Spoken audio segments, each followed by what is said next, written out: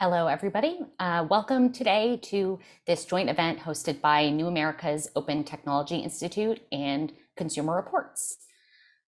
We're excited to have to be hosting some great experts on the two panels that are coming up, but I will let our moderators introduce each of them to you. So we're here to talk more about labels, some you might recognize and some that might be new to you. Consumers often rely on labels to help them choose products, to identify information that is important to them, and to make comparisons between the options that are available. Our first panel will be discussing existing labeling schemes in a variety of different industries.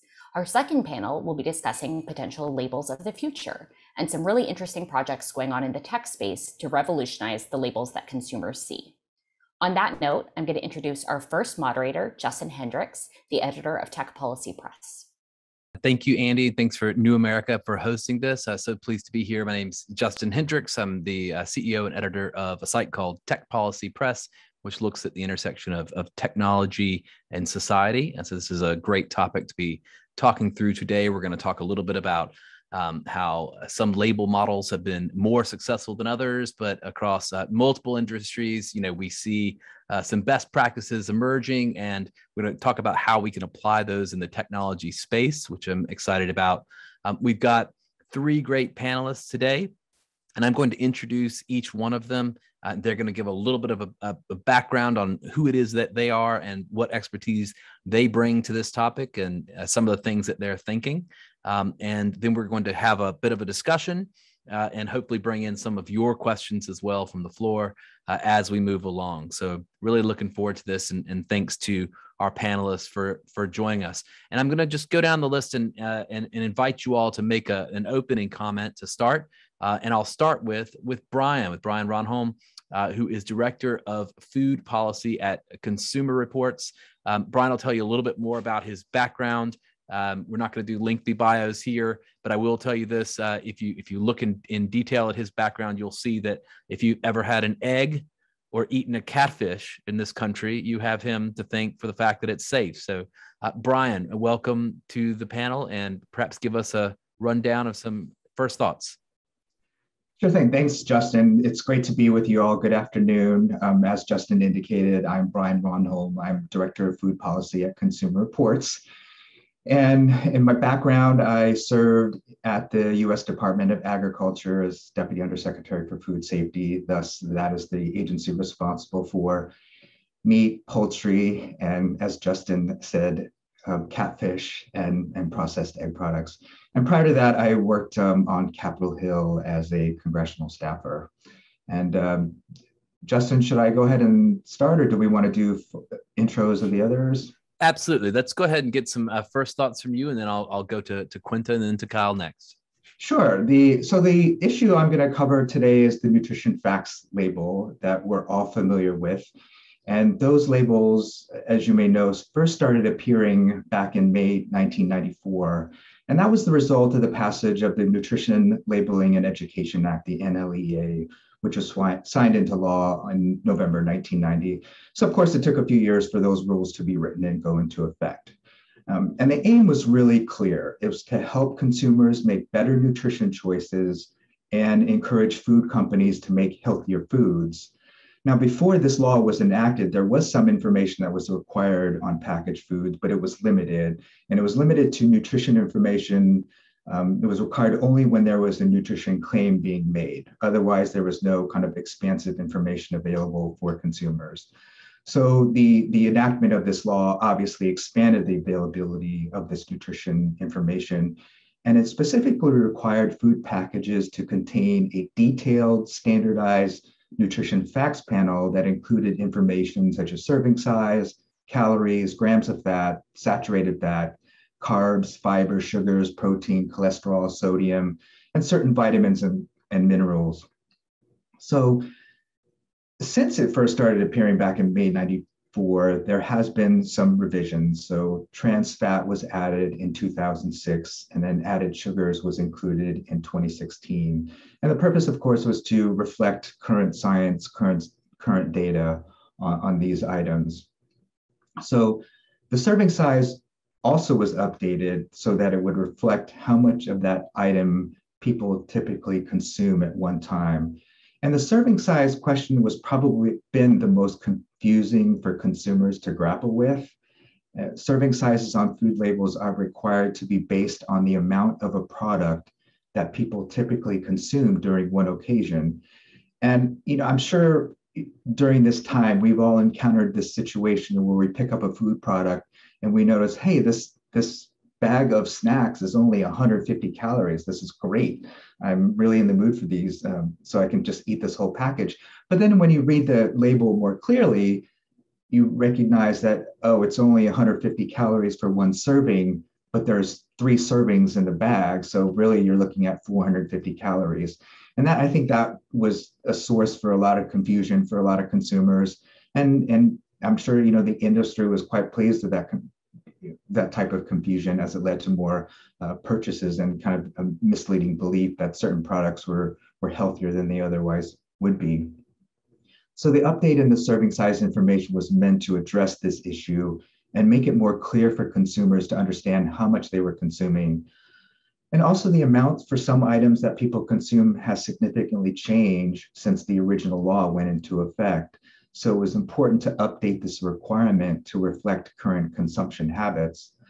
So now for packages that contain between 2 and 3 servings, companies are required to provide a dual column that displays the total amount of calories and nutrients per serving and per package. So this is obviously meant to make it easier for people to understand the calorie count for the entire product package. So when you look at the product now, it's like, okay, I really will be consuming 450 calories, not 150 calories. So overall, as you can see, the changes to the nutrition facts label, the nutrition facts panel, are meant to reflect current science. And another example of this is reflected in the most recent change, in which the calorie count was made to be bigger and bolder on the label.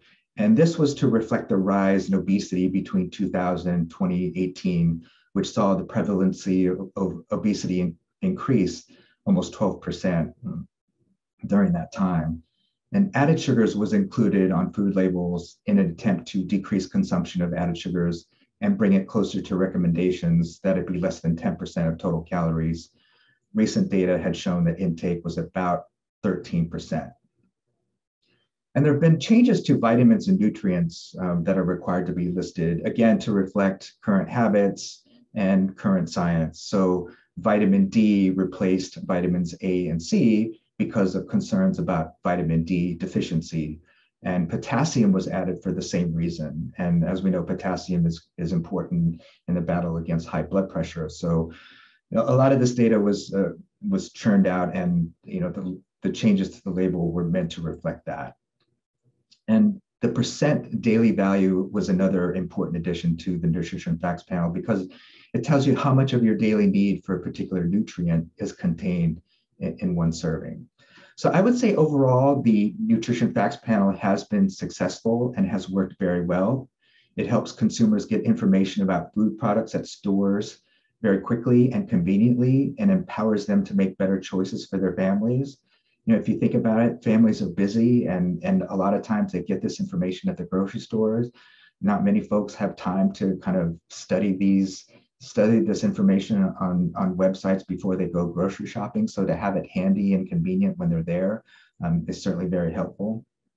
And also the label, it's been modified, like I said, over the years to reflect current data and current science. And that makes it even more helpful for consumers. But that doesn't mean that changes can't be made. And we can build on this progress by ensuring consumers continue to have access to this information. And we do support changes, specifically the Food Labeling Modernization Act that has been introduced in Congress.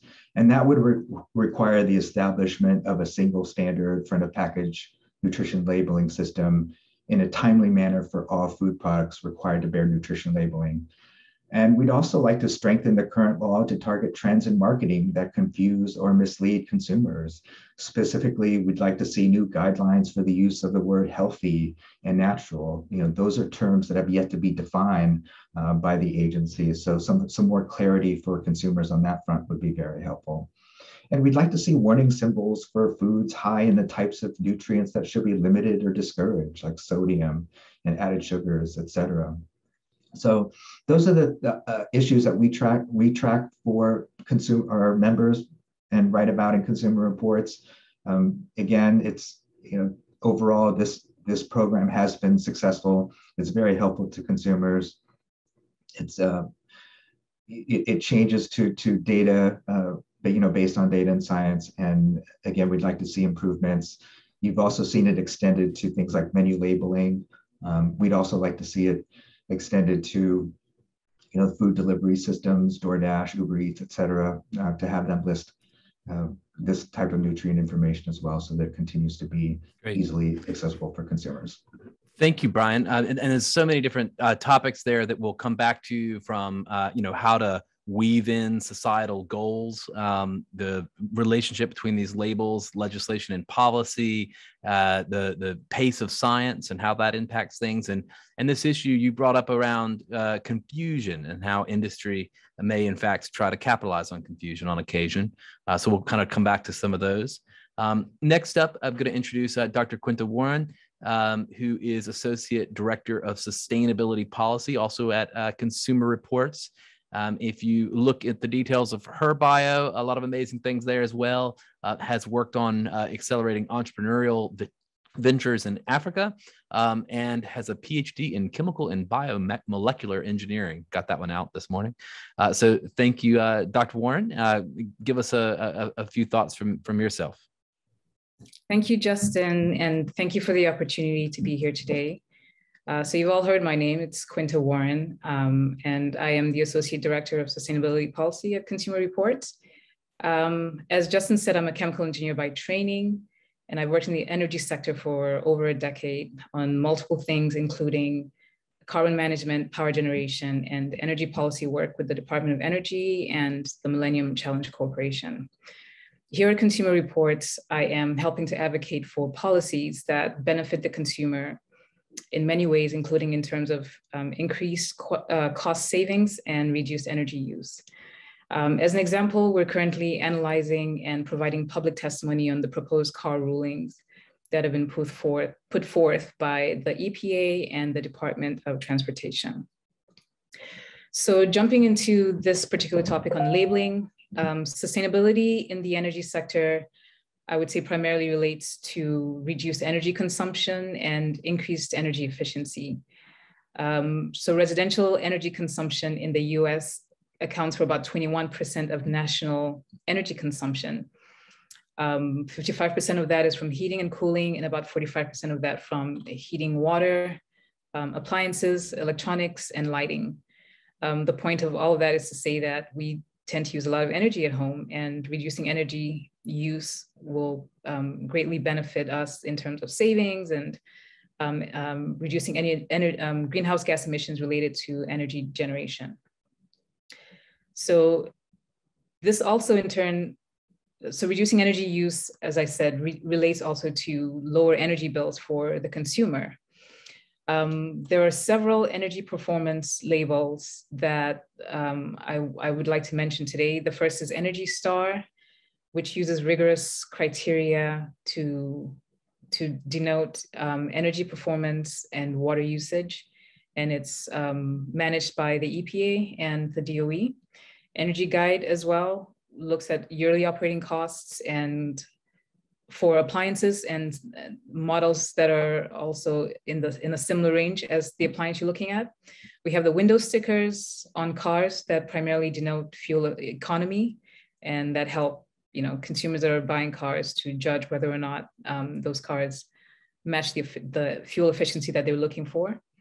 And then I should also mention that Consumer Reports has the Green Choice designation or badge, which looks at which they give out to the top 20% of cars that have the cleanest emissions, and also washing machines that are ranked in terms of water and energy efficiency.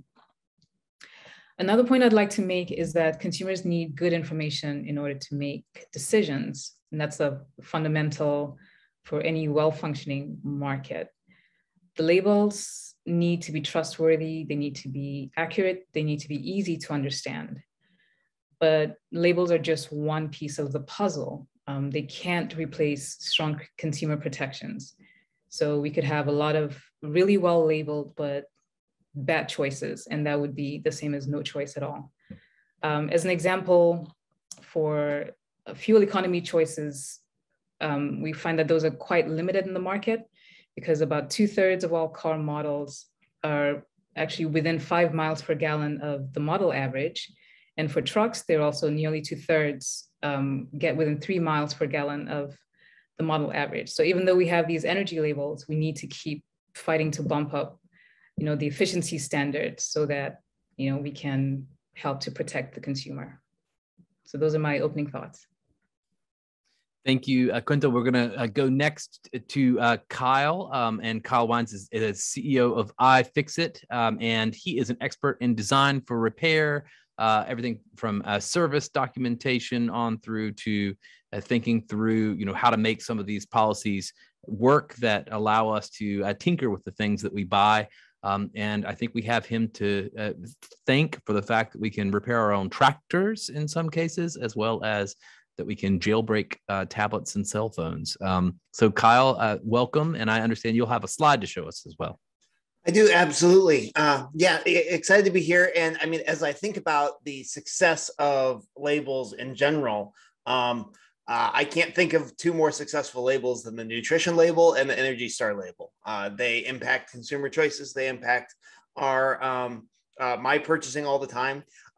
We got a bottle of non-alcoholic wine last week, and it had a nutrition label on it, and it was like, what? This is so interesting. I've never seen the nutrition label on a bottle of wine before, and I kind of wish that extended to all alcohol. It would be cool. Like, how many calories are in this bottle of beer? I have no idea. So that would be nice. So if you think about all of the durable goods that we buy, whether it's a smartphone or a vacuum, we don't have information on how long they're going to last. And so with something like a vacuum, energy efficiency of that vacuum might matter, but what matters a lot more to consumers is it going to last for the warranty plus 1 day? Am I going to be replacing this vacuum in 13 months because, some little clicky plastic piece broke? Or is it going to be something that will last me for 10 or 15 years? And with appliances in general, they used to last. It used to be you buy a refrigerator and you'd have it for 20 years. Now the average lifespan of appliances is around 7 years. And the UK Consumer Agency switched to the survey of consumers asking, like, how do you feel about the life expectancy of your products? And 70% of consumers were dissatisfied with how long their durable goods were lasting. So we need to look at increasing durability of these things, and repairability is really the main factor because these products are increasingly complex. There's different things that could break. Can you get parts when they break? With vacuums, usually it's the power switch that breaks. It's like a little spring or a little plastic thing. Why are we throwing away an entire vacuum because of a $2 part? So iFixit has been rating products based on repairability for over a decade. If you're not familiar with iFixit, we're the online free repair community for everything. We help about 10 million consumers a month around the world learn how to fix things. And it's everything from vacuums to smartphones to you name it. Any product that you'd like, we have free repair guides. Kind of like Wikipedia for fixing things. And as part of our work, we rate products on an iFixit scoring system. And this slide that I'm showing you is the new French scoring system that is kind of an evolution of our work. I would assume that no one on this call has ever heard of this French repairability label before. This is a New America call. But this label rolled out in France January 1. This is a mandatory label for 5 categories of products, including washing machines, smartphones, laptops, and a few other categories of products. And this score, you can see, I mean, very user-friendly. You look, oh, it's got a light yellow label on the shelf. Okay, I've got an idea that maybe I'm going to have trouble getting parts. This label is mandatory. If you go to apple.fr and you try to buy an iPhone, you will see the iPhone gets a yellow label of 5 out of 10 on this scorecard. This stats that I'm showing you here, Samsung commissioned a survey looking at what were consumer perceptions in France with this new label. We're sitting here in October. It's been on shelves since January, and you can see it's really had a market impact. This is important. You kind of step back and say, well, what's the broad trajectory of society? What does it do to these products when consumers have the choice? Because right now, consumers don't have the choice to pick. You go to buy a vacuum and there's a $100 vacuum and there's a $200 vacuum. Which one do I pick? If you knew that the $200 vacuum was going to last 4 times as long as the $100 one, you might be more inclined to buy that. But because consumers don't have that information, they buy the $100 vacuum. And that has driven prices down. It's driven manufacturers to create cheaper and shorter lasting products. And we have this kind of vicious cycle where consumers want better products, but don't know how to pick them. Manufacturers are not incentivized for creating better products. And so we have kind of a world of disposability. If we look at iFixit scores, where we have rated products, electronic products for repairability over the last decade, every single year, the average score across the industry goes down. Things are getting less and less repairable. There is less parts available. It used to be for any vacuum, you could get a part from the manufacturer. Now it's increasingly challenging. So we're really optimistic that this French repairability label is going to change things around. This is not just France. Spain has announced that they're going to adopt this repairability label. I've heard that Chile is looking at doing the same thing. And then the European Commission has said that they're going to adopt something like this Europe-wide. And the European Joint Research Center is working on this. We have also gotten inquiries from a number of US state houses looking to implement maybe a US state level repairability label as we wait for Congress to do things. So there is a lot of momentum for this in the broader context of right to repair. This is a piece of information that consumers just have no idea. So I would leave you with one thought. If you're like, I wish this label was here now, how do I pick? I have to buy a vacuum tomorrow. The easiest thing to do is to search online. If there's a thing you're thinking about buying, look and see if you can buy replacement parts for it. If there's no way to get a replacement part, if there's no way to get that on switch for the vacuum, then it's a disposable product. And this is something that we're discussing with Consumer Reports and other folks. How can we integrate product longevity, availability of parts, availability of information into some of the existing consumer scorecards that are out there?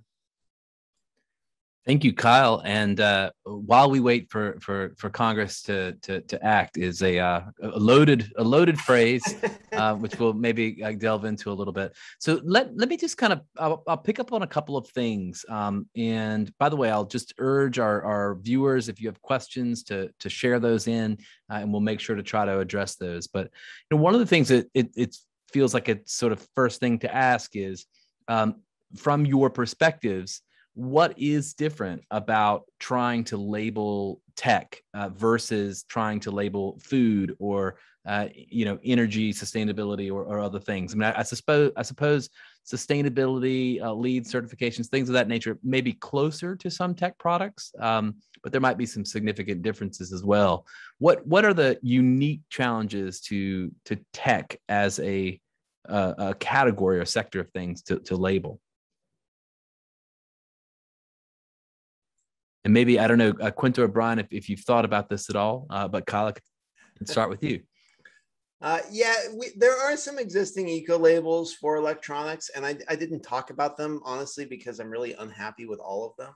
I would say what's different about tech is the tech industry is very savvy about this, and there's a large amount of regulatory capture happening inside the existing green environmental labels. So the most common one, the one that's used by the federal government, is called EPEAT, and it's a family of technical standards.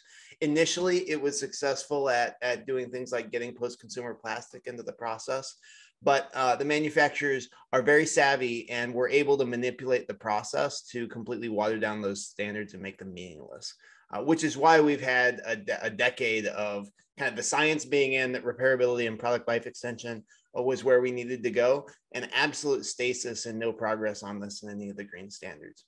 So I would say what's different about tech is that the lobbyists are really, really good and have stymied progress.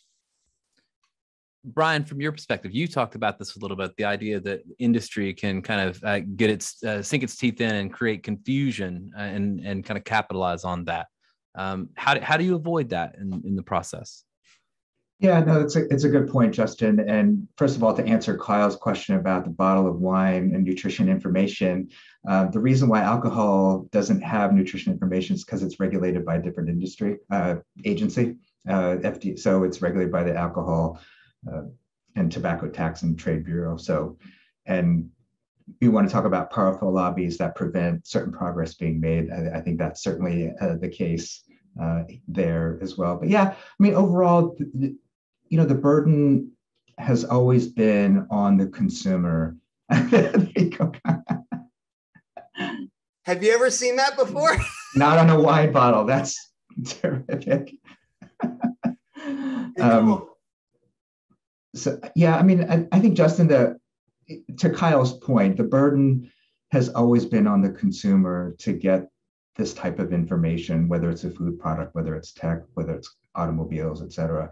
And the industry counts on that. They count on the consumer not having enough time, enough resources to really dive in depth into these products and get the information that's needed. I brought up this example of, the serving size. They certainly, it was nothing that they did, but they explicitly, but certainly something that they facilitated, encouraged in terms of misleading on serving size. So, that's why we exist in this realm, is to try to process all of that information and provide consumers with really convenient, up-to-date information so that they can make those better choices. Quinta, anything from your end on this topic of industry engagement with the process and where that can go wrong, how it can go right? Yeah, I guess I'll start by saying, the information that goes into the labels needs to be repeatable, reproducible.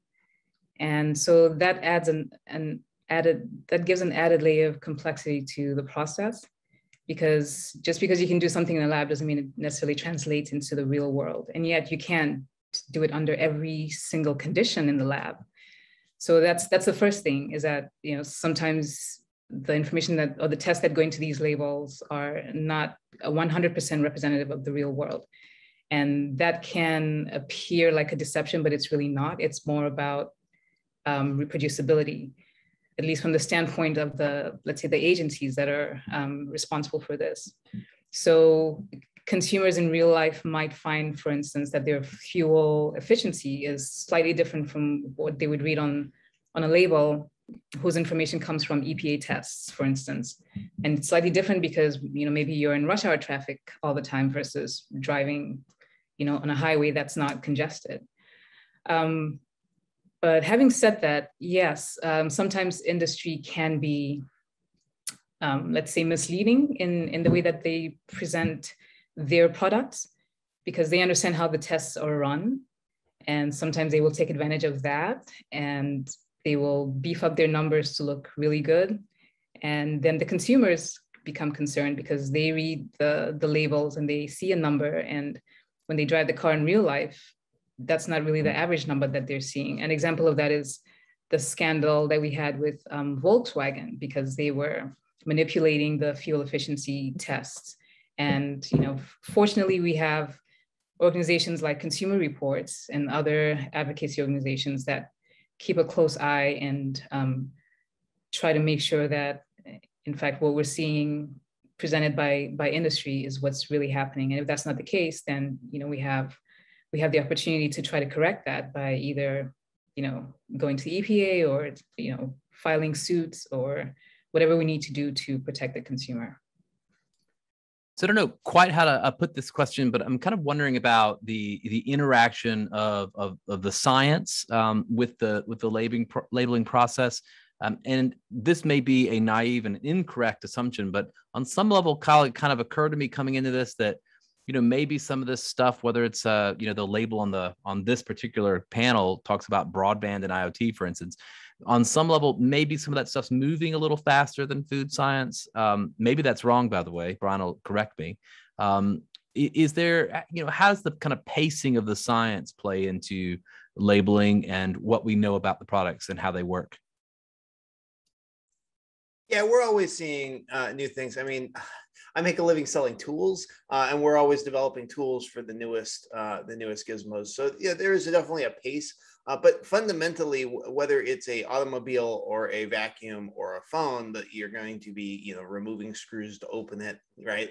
Availability of information is the same across all products. Availability of parts is the same.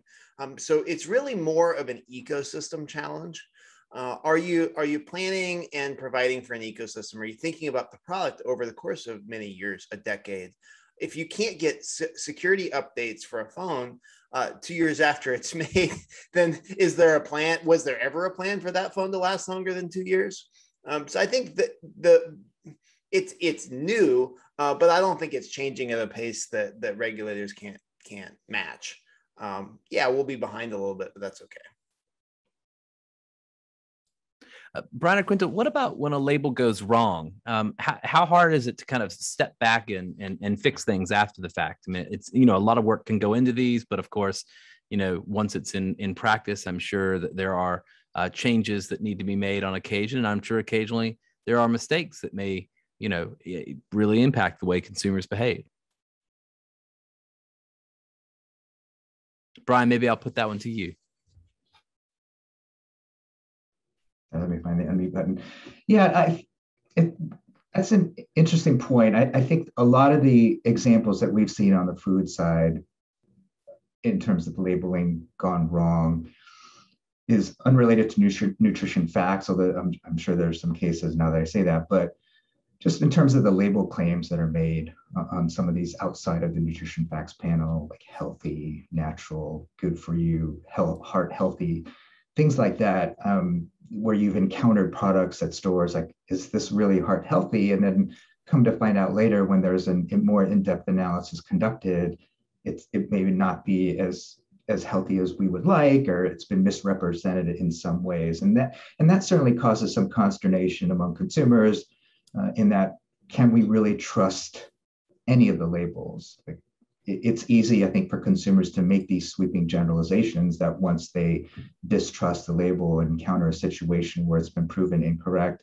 then that impacts buying behavior for other products. Like, well, I don't believe in the heart healthy, good for you, et cetera, type labels. So no, I think that's an excellent point, and that's what kind of impact an incorrect label can have long-term on consumer buying habits, is you tend not to trust similar labels on other products. Quinta, do you see this in your domain? Yeah, actually, I think it's just I don't think it's unusual for most labels to evolve over time. I want to say that normally there's good intention behind setting up the labels, right? It's to provide information that consumers can use to judge which products to buy. But the implementation of it is, sometimes where the issues come in. I mean, I mentioned the EPA because of Energy Star. So Energy Star is mandatory, right, for appliances. And there are certified tests that the EPA has set up in conjunction with DOE. And so these things are in place, but over time, we've had to go back to these agencies and say, the tests that you guys are running are not quite right. And here's why. Here are the loopholes that you inadvertently allowed in these tests. So I think there's always room for improvement. And over time, we found that generally the agencies are responsive, right? It might take some time to fix, but things can be refined. The labels can be refined, and they do tend to get better and better over time. It's obviously a different issue if companies are being disingenuous and they're deliberately exploiting those loopholes. But again, that's why it's important for consumer reports and organizations like us to keep paying attention and trying to make sure that we close those loopholes. Kyle, in our pre-conversation, we talked a little bit about the idea of regulatory capture, and you just mentioned, of course, how active the lobbyists are on behalf of the tech industry. What can advocates do to kind of get around that, or to try to kind of keep things on the up and up?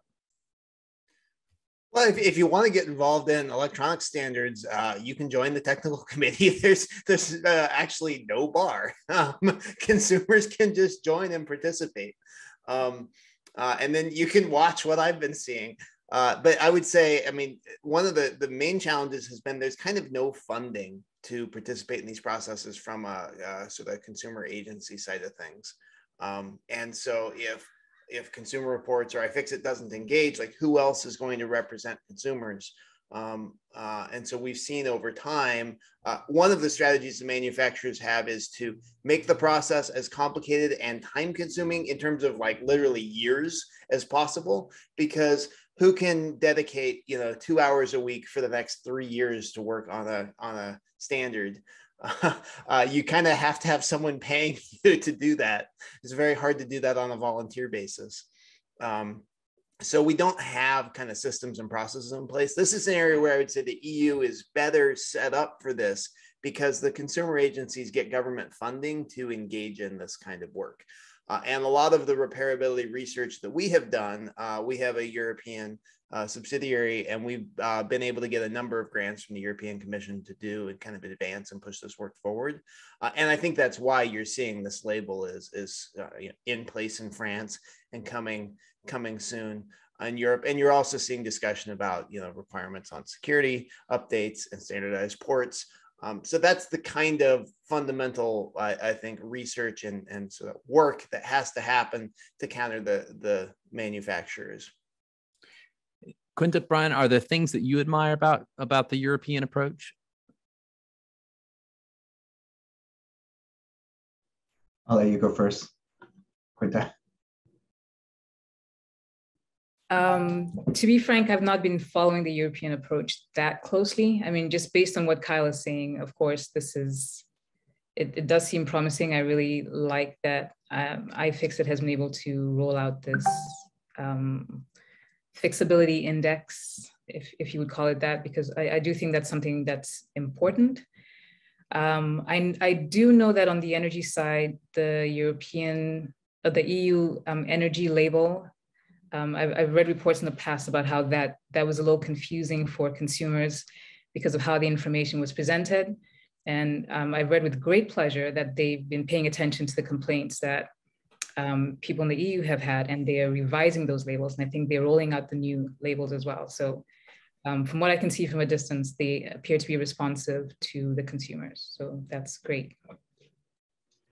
Yeah, on the food side, my focus is primarily on the domestic side as well. But I will say, just in general, European rules, regulations tend to be more progressive, more consumer focused compared to the US.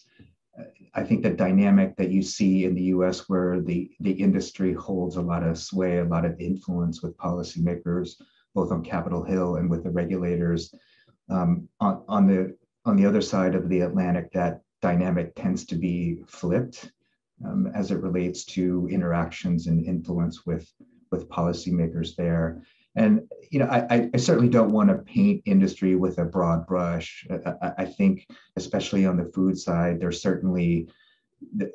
been a more concerted effort over the past several years of outreach to consumer groups, to build rapport, to hold meetings, to just kind of establish those relationships more for information seeking and information exchange. So I think ultimately that's very productive. And certainly the message from us to them is the more transparency that you can provide in these situations, the better, and the more trusting consumers can be. Great. So we do have a couple of questions that have come in from the audience. I want to thank you all for those and remind you that there's a little time for that. And some of them are somewhat specific, but I've got a couple of general ones. Right now, I think, Kyle, you kind of got onto this a little bit, but what can we do to push for improved labels? And then how do we manage expectations clearly? That last one from Nicholas Saw. Anybody got a thought on that? Maybe one or the other of those questions. What can we do to push for improved labels, and how do you manage expectations clearly?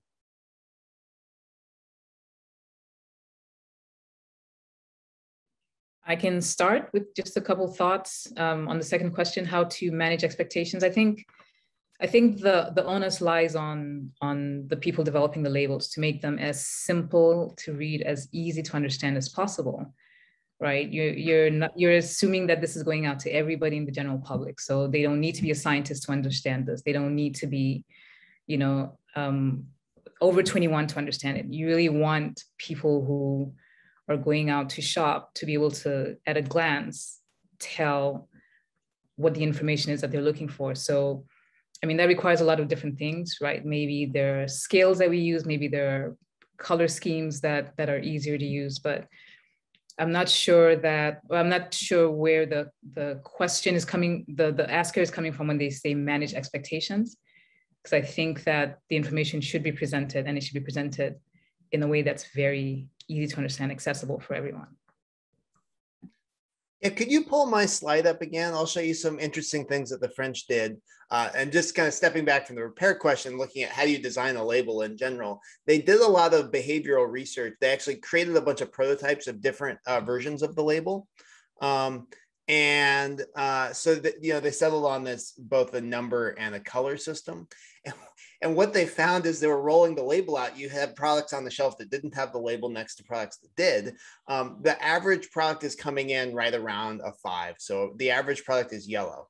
And they found that a consumer looking at a product on the shelf that saw a product that was yellow and another product next to it that didn't have the label was picking the product that didn't have the label, because they're like, well, yellow is bad. This one's probably going to be better.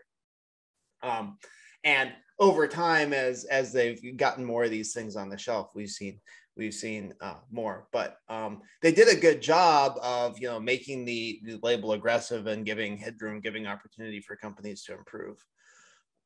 So I would say, how do we get this, to answer the first question, how do we get this kind of thing going in the US? Consumers need to demand it. Policymakers need to start working on policies along this lines. We're working closely with Consumer Reports advocacy team on right to repair laws. You had 27 different US states introduced right to repair laws so far this year. It wouldn't touch the labeling yet. It's kind of setting a baseline that then companies could improve upon. And you have a bill in Congress right now. The Federal Trade Commission has announced that they're doing a big investigation into repair competition. So there's a lot of momentum. There's a lot of opportunities to engage. If you want to get involved, you can drop me an email. I'm Kyle at iFixit, and I'm happy to connect you with the coalition because we absolutely need help. There's a lot going on. There's a lot of momentum right now, but we haven't gotten anything across the finish line yet. Great. I've got a couple of questions here that are sort of specific, and they might be maybe slightly more for Kyle, given that they're about electronics, but anyone else can jump in. The first is, will CU add replacement parts availability to product ratings? I can't answer that question. Okay. I would just say we're having the conversation, but I don't think anyone at Consumer Reports is gonna. It would sure be a great thing to do, though. Cool.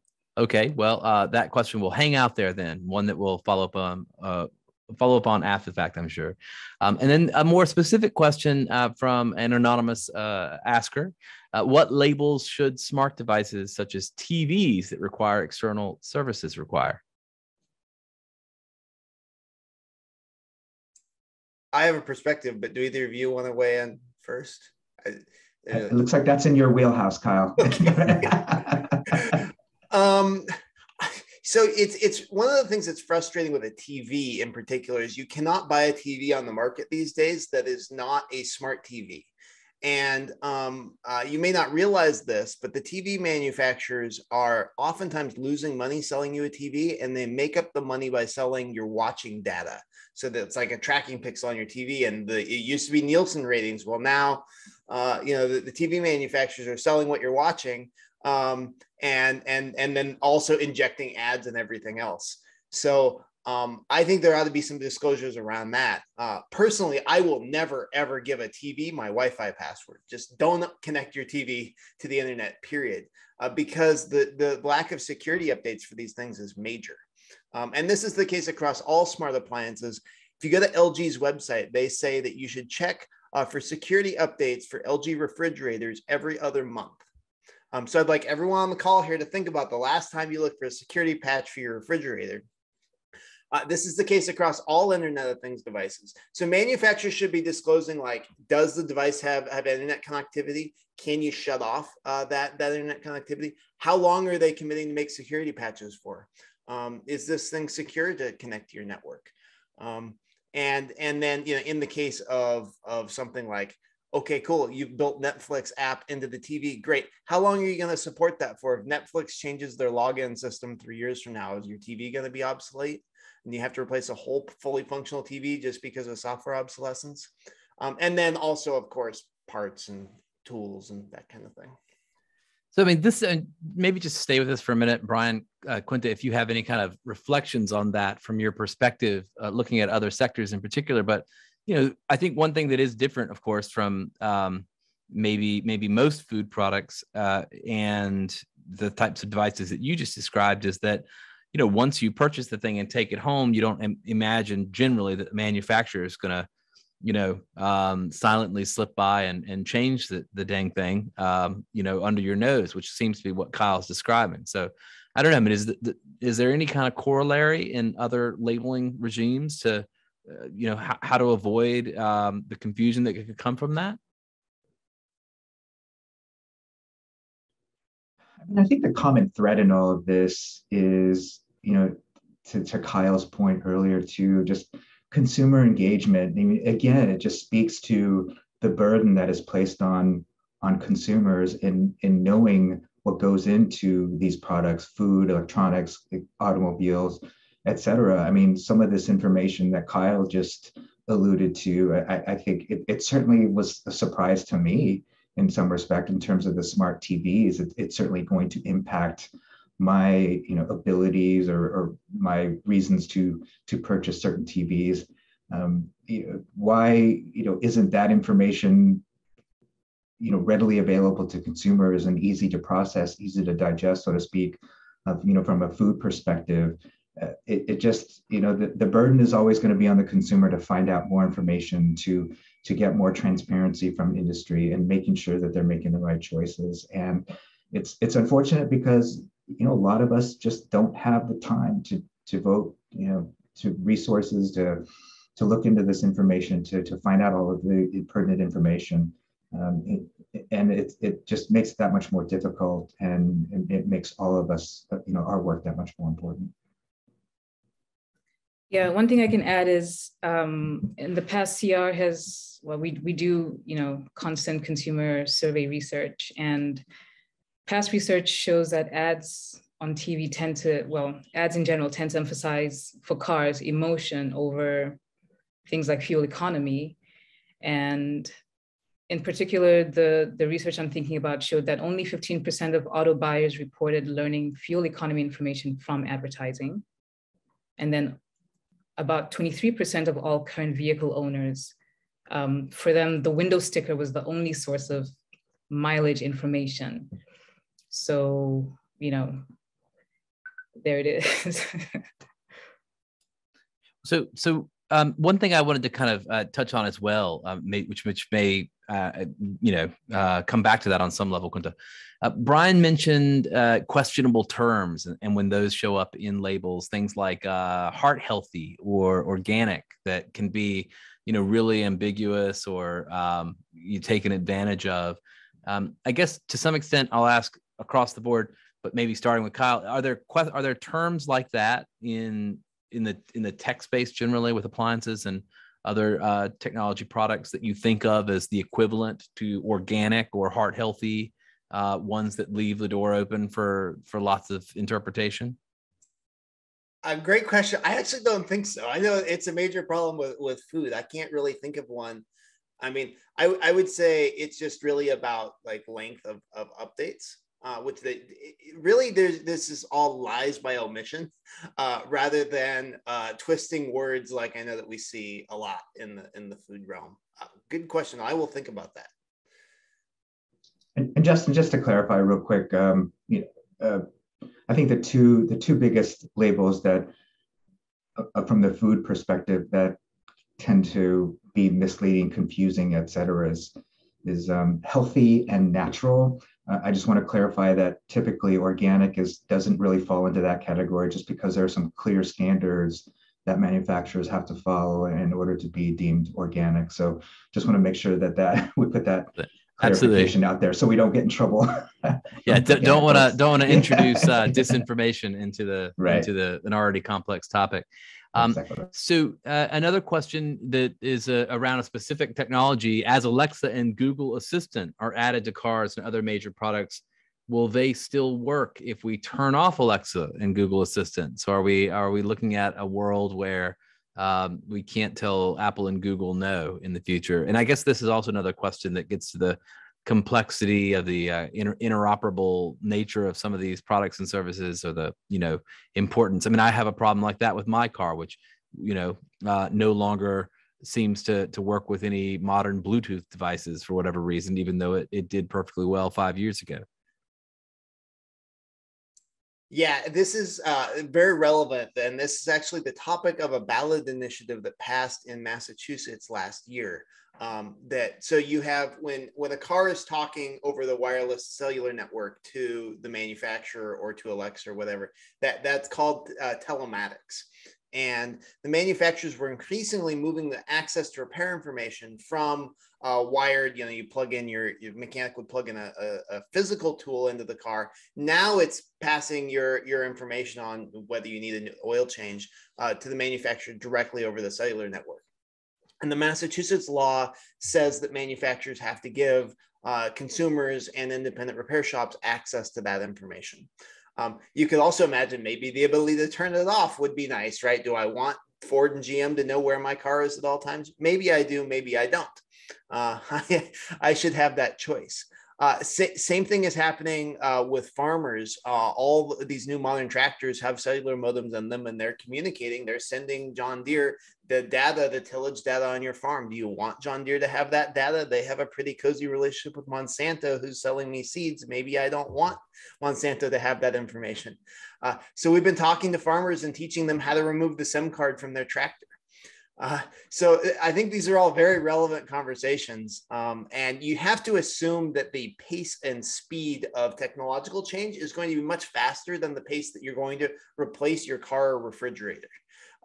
So the ability to kind of opt out of these internet connected ecosystems, and in the case of your car, does your car have a headphone jack? That sounds like a great way to bypass Bluetooth. These tried and true technologies are always going to be more resilient than whatever the current hot, shiny, integration is. I'll have to go and look for that headphone jack.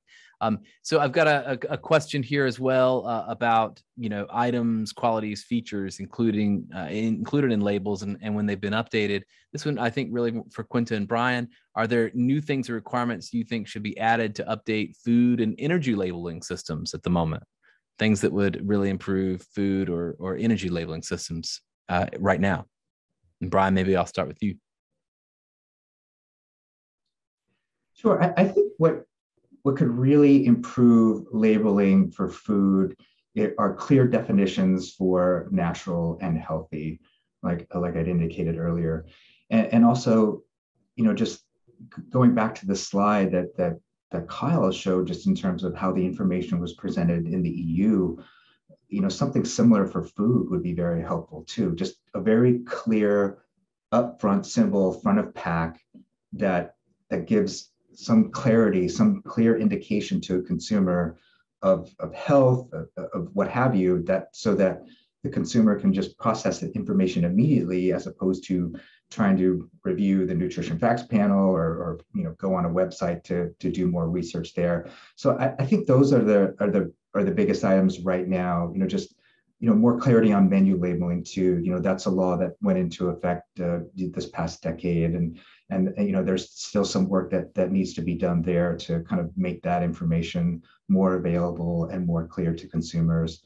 And again, the food delivery apps, that's another area where there's some obfuscation going on in terms of who is responsible for providing that information. But it's clear that it has to be made available in some respect to the consumer. Yeah, that's an interesting point. So many people these days are getting their food from either delivery or from services that send them ingredients already ready made, and that seems to bypass most of the types of labels that you're talking about. No, that's absolutely right. And I think to Kyle's point too, is that there's always going to be a little bit of a lag between, what the existing technology is happening now and then, consumer response, and also more importantly, how regulators respond. And you've seen this play out with food labeling, in that the nutrition facts panel was a culmination of decades of work that went into it, about the availability of this information. And so you've seen this play out with other aspects of that as well. Quinta, anything from you? Yeah, I agree with Kyle and Brian. Awareness, education of the consumer is really important, because you can put these labels out, but do people really understand what they mean? In the energy sector, it can be easy, because energy consumption, energy efficiency, those can be boiled down into how much money it takes to operate an appliance over a year, for instance. So you can put all of that information, but as long as you have the money, the cost, then the consumer is able to compare products and say, well, this cost me $200 a year, this cost me $10 a year. I mean, I like this one, looks better, but maybe I want to spend less, So that part is easy, but there are also things like greenhouse gas emissions that are associated with products. And so that's something that consumers are certainly very interested in, but it's really complicated to get that data and to present it. Again, this opens up, opportunities for companies to be disingenuous in how they present that information.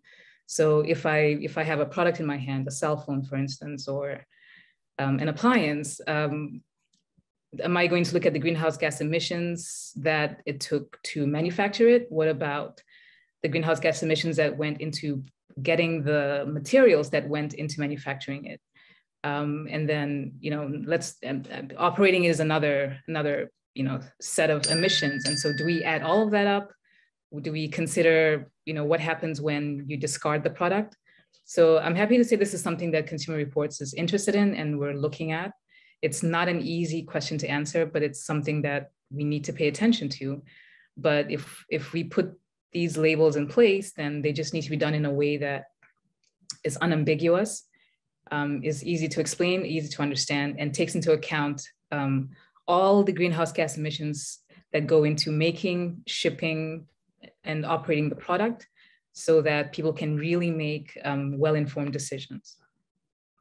Well, we've had a wide-ranging discussion about the possibilities with labels, the challenges, the opportunities, and I certainly know a lot more about them than I did when I started this as a mere consumer, not as an expert like the three of you. So I appreciate it very much. Just really quickly, Brian, Quinta, Kyle, is there a place where folks can find out more about your work or follow you? Yes. Sign up for our Consumer Reports Food Advocacy newsletter, and the Consumer Reports Advocacy website. It's separate from the main Consumer Reports website, and it tracks all of the policy issues that we follow before policymakers. Great. And Quinta? Yeah, just to add to that, I mean, we work at the same company, so nothing new there. But I will also say that we, a lot of our members are very interested in getting involved in the advocacy process. And so as we're following proposed rulings, we do give our members the opportunity to be a part of that process in either signing petitions or, we provide information for them if they want to sign up and give public testimony as well. So it's a really good idea to sign up and follow our newsletters so that they can be alerted when those opportunities come up. And Kyle? Yeah, heylifexit.com, and you can sign up for our newsletter. There's lots going on. I'm Kay Weens on Twitter, but also the Repair Coalition is repair.org. And if you want to get involved in Right to Repair and see some of the laws that are happening, we're expecting a lot of motion to happen on these Right to Repair laws starting in January when the state legislatures get back in the session. There's a lot of momentum. There's support from the Biden administration. There's support from the Federal Trade Commission. And so everyone's going to be focused on the state houses this next year. Excellent. Well, I think we've reached the end of our hour. It's time for me to turn things back over to Andy. I want to thank our panel. Thank you to Brian, to Quinta, to Kyle. I know Kyle has already got a drink at the ready there with a bottle of wine nearby. So you all can congratulate yourselves for an excellent midday panel. Calories for serving a wine. Did you know that? I didn't know that. Nothing to worry about, right? Absolutely. Okay, everybody. Andy, I'll turn it back over to you, and thank you all so much. Thank you, everyone. It was great to hear about the work that you're doing, and I'm going to actually pass it on to our next panel, which is talking about some future labeling systems that are in the works. So Jonathan Schwantes is a senior policy counsel at Consumer Reports, and he's going to kick off and introduce you to our second group. Great. Thanks, Andy. And thanks to Justin for moderating the first panel and to our excellent panelists who participated. I was actually quite pleased to hear some questions about connected cars and Alexa and Google Assistant and smart TVs. I actually do think it'd be nice to buy a dumb TV. But anyway, all that is to say, we're going to take up some of those issues here in our second panel. A little bit first about who I am. My name is John Schwantes. I'm a senior policy counsel in Consumer Reports, Washington, D.C. office. For better or worse, I've spent my entire career in and around politics for 20 plus years. I started off and spent half of that in the Senate, on the Senate Judiciary Committee, where I served on the antitrust subcommittee, where I got fascinated with all of these tech and telecom issues. At Consumer Reports, I am on the digital rights team, where my focus is on telecom and competition issues, but we work on a host of issues, including privacy, Internet of Things, algorithmic bias, and artificial intelligence, all of which I hope we will dig into here on panel 2. So I kind of see that we're moving from old school, the nutrition facts, Energy Star, et cetera, to new school. So what will consumer labeling look like in the digital world? What's the need? And how could labels help us make better and more informed decision at the point of purchase? We'll probably touch on the politics, which are unique to the digital marketplace, or maybe not unique, and what industry is doing or failing to do to make better disclosures, whether that's something as simple as being transparent about how much your broadband bill will be each month. You think that would be simple? It's not. And to what data about you is being collected and how it's being used. And how long, for example, is a connected device you purchase, how long will it be serviced and updated? So let's kick off. We're going to move to introductions of the panelists, and then we'll tee up some opportunities here at the start for them to describe their work. I'm going to start with my friend, Sarah Morris. Sarah is the director at the New America's Open Technology Institute, or OTI, where they have been working on a consumer label for broadband service, AKA a broadband nutrition label, for more than a decade. And I also know that OTI is collaborating with us here at CR on a sort of digital standard 2.0. I don't have much to do with that, Sarah, but can you tell us a little bit more about you and your work?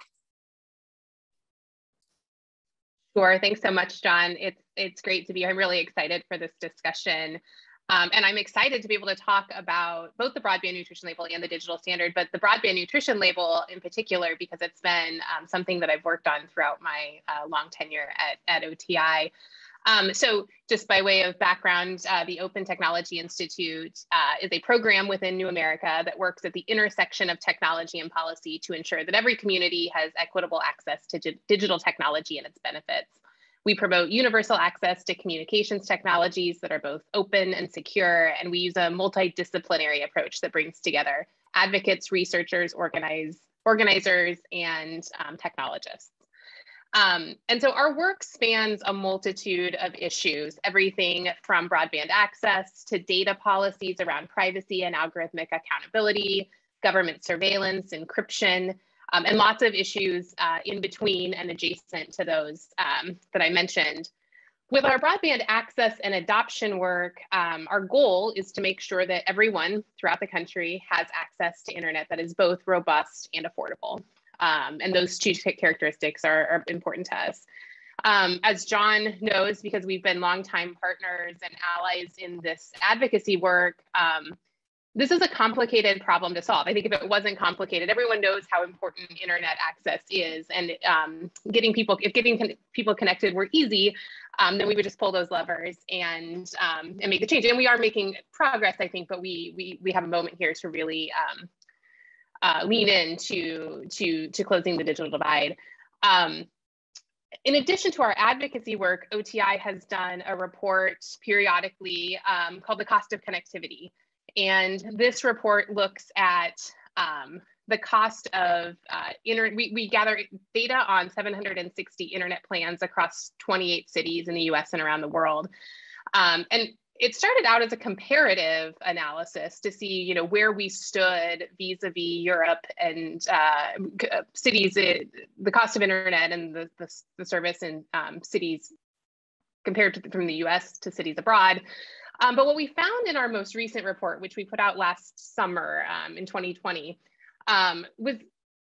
was less about it was about the comparative cost and quality of service, but it was really about the fact that internet in the US is unaffordable for the vast majority, for many millions of people. The average cost hovers around $70 a month, and that's not even including the cost of internet after promotional rates expire and the rates go up, which we found to be as much as $22, $23 per month on average. And so what this means is that, and the other thing we found in our research is that it's really hard research to do. It's not, the information is not readily available. It's hard to compare services because different companies make different types of information available. And all of this reinforced something that we had intuitively known all along, which is we need some set of standardized user-facing disclosures about the cost and quality characteristics of internet service, which is what we had proposed back originally in 2009 with our broadband nutrition label. And I think we have an example of the nutrition label handy if our production team from New America can put it up on the screen. And so the idea here is that the broadband nutrition label would give would-be internet subscribers the ability to compare apples to apples. So to know, and to know more granular detail about the cost of the service and the quality of the service, which might otherwise be obscured, things like promotional rates, data caps, other charges that aren't always apparent from the monthly fee. And so you would use the nutrition label to look across the available, assuming there's more than one provider in your area, which isn't always the case, as we know, that you could look across the available services and make a more informed decision about the internet to which you're subscribing. And this is important. It's important because that's how an effective competitive environment works. But it's also important because often subscribers may come in under a promotional rate and then experience significant sticker shock when that promotional rate runs out and not have clear recourse for how to navigate the information available to them to understand their work. And so thanks to the New America folks. I think we can take down the label for now. So that's been our work around the broadband nutrition label, and we think and we've seen, we'll talk, I think, a little bit about the state of play in the broader conversation, but we've been really enthused to see a lot of interest in the broadband nutrition label. Again, it's been out in the world in some form or other since 2009. But in the past year or so, we've seen its inclusion in the Clyburn Klobuchar bill, the Accessible and Affordable Internet for All Act, recently the infrastructure package, which we hope will pass soon. We've seen it in an executive order from the president this summer on competition, and there is a standalone bill from Representative Angie Craig out of Minnesota. So we're seeing a lot of interest among policymakers, and I think the question now is how do we translate that into movement and momentum to make this type of label actually usable for users. You also asked about the digital standard, which I'll just cover briefly here. So the digital standard is not a label, but it's a collaborative project that OTI has been working on with Consumer Reports. It's a Consumer Reports led project. And it's really a framework to evaluate how technologies respect consumers' interests and needs. And so the way it works is it focuses on privacy, security, ownership, and governance of connected products at the top level. And then for each of those areas, it lays out principles, then criteria, then indicators, and finally procedures to evaluate and enable structured evaluations by independent testing organizations, researchers, other product teams. So as I'm describing this, I think it becomes apparent that there is an opportunity to take where the digital standard is now and to think about how it might be utilized, not just by researchers and independent testers, but by consumers, by policymakers, by companies themselves. And I think that's where we kind of, although it's outside of this conversation strictly about labeling and consumer focused labels in the technology space, there's a lot of opportunity there to think about how we connect the dots, particularly as we heard from the last panel, in this world of IoT devices where not only is there a lack of information among consumers, there's this dynamic nature of the products themselves that are shifting over time. So I will stop there and pass it on back to you, John, to introduce the other panelists. Great, thank you so much, Sarah. And as a fellow political junkie, I am excited to get into what is going on with our beloved label in Congress. But next up, we have Kasia Shimolinski. Kasia is the co-founder of the Data Nutrition Project, an initiative that builds tools to mitigate bias in artificial intelligence. They are also a digital expert at McKinsey & Company and an affiliate at the Berkman Klein Center at Harvard University. Previously, Kasia held positions at the US Digital Service in the White House and the MIT Media Lab in Cambridge, Massachusetts. When not in front of a computer, Kasia can be found leading a feminist birdwatching event or cycling uncomfortably long distances, but things I both love. Kasia, the floor is yours. Thank you, and I'm honored to be on this panel. This is kind of two-part panel with all these great people. I'm learning a ton, actually. So yeah, my name's Kasia. I could talk about bird watching the whole time, but I won't. I am the co-founder of a group called the Data Nutrition Project, as John said, and I've been a product manager in industry as well, kind of simultaneously across a lot of different industries, so consumer, government. I've been working in education, medical, and fintech. I'm basically quite old. More recently focusing a lot on the Data Nutrition Project, which, as you mentioned, is an organization, a research organization that builds tools for more responsible AI. In particular, I think relevant to this conversation, a nutrition label for data sets. So maybe it makes sense for me just to take a step back and just tell you a bit about how it came to be, and then I'll pass the torch on here.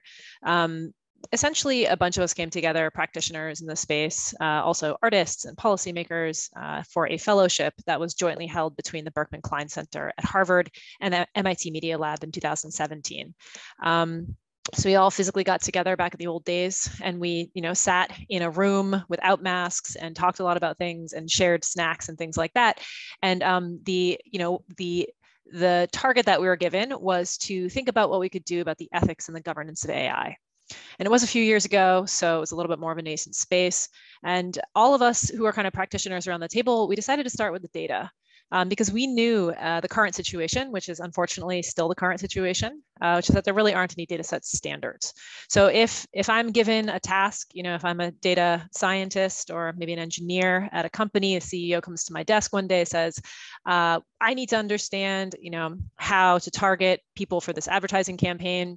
We have some internal data. Can you go find some data, demographic data, something, so that we can build a model, get this out? You're like, oh, sure, that sounds like an interesting question. When's it due? And the CEO says Tuesday. You're like, oh, shoot. So what happens then is the data scientist goes online and Googles a bunch of things and finds a bunch of data sets, and then there's no way to compare them, and there's no way to choose them, and there's no way to know whether or not that data is good for the use that you have. And so as a group sitting around in a room at MIT, we said, hey, look, why don't we start here? When we think about the ethics and the governance of AI, let's start with the data, because it's that classic problem, right? Like garbage in, garbage out. Whatever you build on the data ends up picking up the traces of that data in the final model. So we're really focused on the output of models, but not so much about how they got there. And honestly, if you are catching issues once the model has been deployed, it's kind of too late, because if you're at a big organization, they've put in a ton of people hours and money and resources. It's changed hands a dozen times, and you get to the end of it, and then it's remediation. You're just trying to figure out, how do we change the parameters or maybe switch the coefficients a little bit to make this a better model, as opposed to if you know what it is your model is going to eat before it even has started eating anything, then you can maybe change that diet so that it comes out different at the end. And that's kind of the nutrition analogy there. So we're sitting in this room and we thought, What if there was some way to tell what's in a data set before you eat it? Really, what if we had a nutrition label for a data set? And we knew the analogy would break down in some cases. And I feel like the previous panel also had a lot of great things to say about the application of these kind of analog models to the digital world. And we're going to touch on it here as well. I know Sarah was kind of touching on that too. So we thought, well, let's give it a try. And it was an academic fellowship. So we wrote a paper and we produced a prototype with ProPublica on a medical data set. And then the fellowship ended. And we kept getting inquiries about the paper that we wrote and the prototype we built. And so we thought, well, you know what, there's so much interest and we're still interested in trying to solve this. Why don't we just spin this out into a company? And so it turned into a nonprofit and we're incorporated as a research group. We put out a second version of the label in 21. Actually, I think there's an image. If you want to put that up, I can kind of talk to it for a second. And the main difference here, so this, let me give you like a very quick tour. This is a nutrition label for a data set that basically is a bunch of images, tens of thousands of images, I believe, that does melanoma classification. So this came from Memorial Sloan Kettering and also a consortium called ISIC. We worked with a doctor there, a dermatologist, who helped us understand the data set, what's in it, what's not, how it should be used, how it shouldn't. And the way that this differs from the first version of the label, which we published in 2018, is that it's really kind of centered around use case. So depending on what you're trying to do with the data, we try to tell you some things about how you should or should not proceed. So you can see the use cases on the right-hand side. This data set would be useful for identifying melanoma. And to predict, the incidence of melanoma in a population. Actually, that should not be a use case. That's a typo there on the old draft. And then we have these kind of badges at a high level, which are kind of binary or just multivariate, but structured in a way to say, this is what it is and this is what it isn't. And we have these alert counts for potential harms or bias. So you can take that down now. Don't want to clog up people's screens, but that's the current version, and we're actually working on a third version now that's going to make it even faster to create and more obvious to read. We're currently working with a number of tech companies, mostly on internal data sets, so proprietary data sets. So there's an interesting conversation there about how public these become, and also through a grant at Harvard to put these on open data sets in their Dataverse, which is the Harvard repository. And just to kind of summarize, right, the goal here is that there are not really any data set standards across domains to do things like compare, especially for usage in algorithmic systems or algorithmic systems builds. So our goal is to drive a standard here.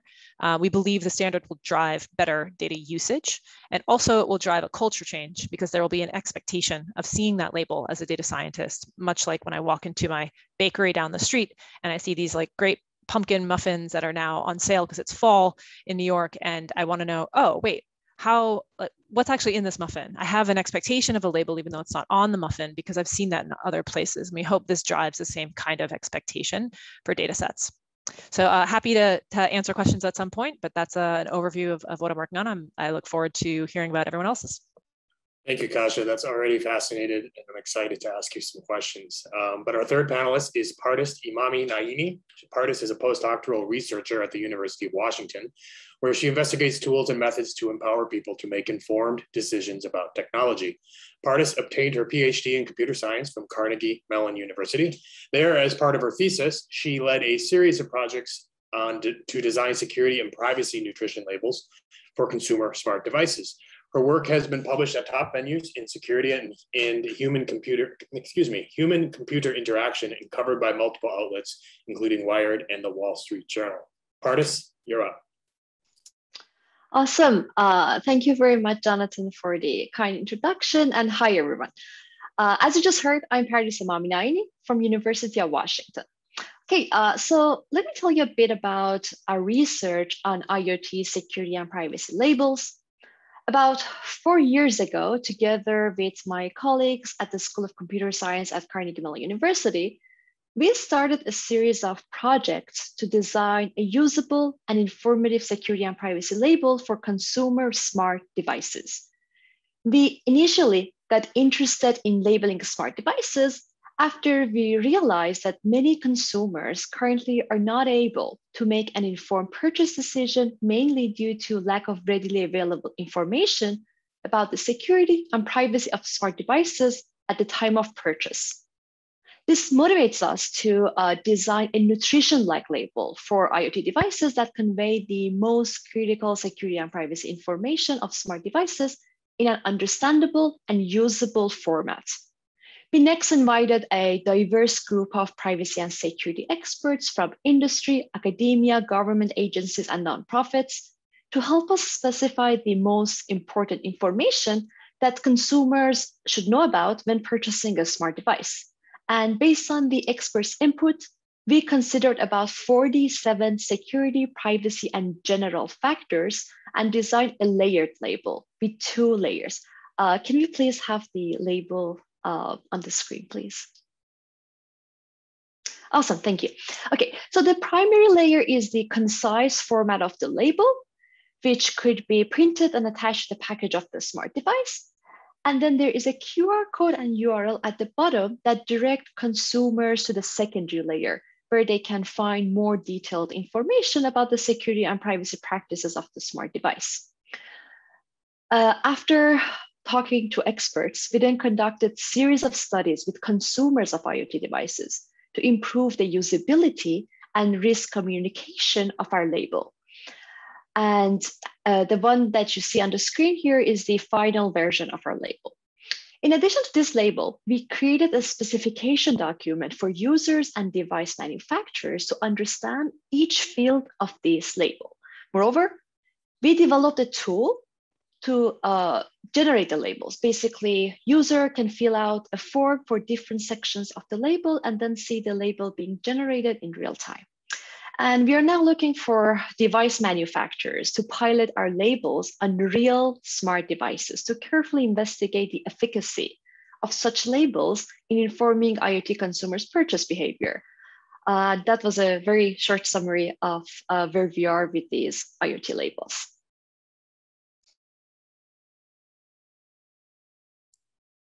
Great. Thank you, participants. Let's move on to questions and encourage the audience to go ahead and ask questions. I'll get to as many as I can. Can actually go back to some of the questions from round 1. That would be great for this panel as well. But Sarah, I'm going to start with you and direct a question to you. And this is, again, whenever I say it's a simple question, it's not. But let me start with a simple question. Why has it taken so long for the broadband nutrition label to happen? Assuming the BIF, the Bipartisan Infrastructure Framework, which is in the alphabet soup that is DC, the BIF is one of the dumber ones. But anyway, assuming it gets passed, and I guess we can no longer assume, but it will become law and actually be required. Kind of, a little bit about the history. It's going to be a safe harbor, kind of optional for ISPs, but this will be required. But why has it taken so long? Well, I think part of it is we are. That the fight to close the digital divide happens on multiple fronts, right? We are trying to improve the competitive landscape across the internet ecosystem more generally. We have, as Consumer Reports have, and many other groups, focused on subsidy programs, like the Lifeline program, and more recently the Emergency Broadband Benefit, and then in the BIF, the Affordable Connectivity Fund, to really help immediately mitigate the high costs that our cost of connectivity report found at an individual level. And there's many other, aspects of this work. And so I think that, and I think that while policymakers and the public more generally have long understood the importance of the internet in sort of an abstract sense, I think it's the pandemic and the way that shifted how we engage with technology and our reliance on internet access has really laid bare the need for internet that is both robust and affordable, and the harms that occur when disparate access exists. And so there is this sort of urgency of the moment that has shown a spotlight on the problem that I think has led policymakers to look to concrete things that they can do to really move the needle. And we feel that the broadband nutrition label is one way to do that. Now, it's part of a suite of things. And I think it's important to note that transparency is important in the, I'm sorry, my cat is decided to join this panel. And won't leave. And so, yeah, so the broadband nutrition label would be like a user-focused mechanism for transparency. We've also long urged the FCC to collect pricing data directly from internet service providers so that we have a better, more comprehensive understanding, or that the FCC at least has a better, more comprehensive understanding of the landscape around the price of internet, in addition to the sort of point of purchase or point of subscriber transparency that we believe is needed as well. So there's lots of moving parts.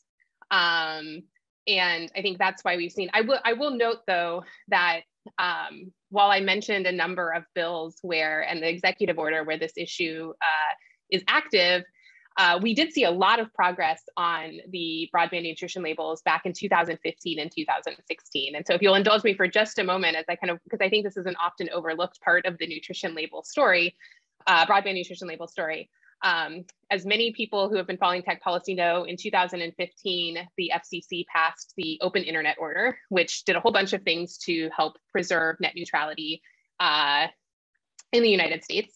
It also included very robust transparency provisions, and it directed the Consumer Advisory Committee at the FCC to create a safe harbor for compliance with those transparency provisions. So the idea is that if a company didn't want to sort of like read through all the transparency rules and figure out a system of transparency themselves, that they could just use this thing that was created by the Consumer Advisory Committee, which involves companies, consumer representatives, other digital rights groups, and so has inputs from all. And what came out of that Consumer Advisory Committee process was actually a model nutrition label based on OTI's recommendations from 2009. And so we have a report contemporaneous that we put out contemporaneous with that process, and that gives our framework for how we think about broadband nutrition labels.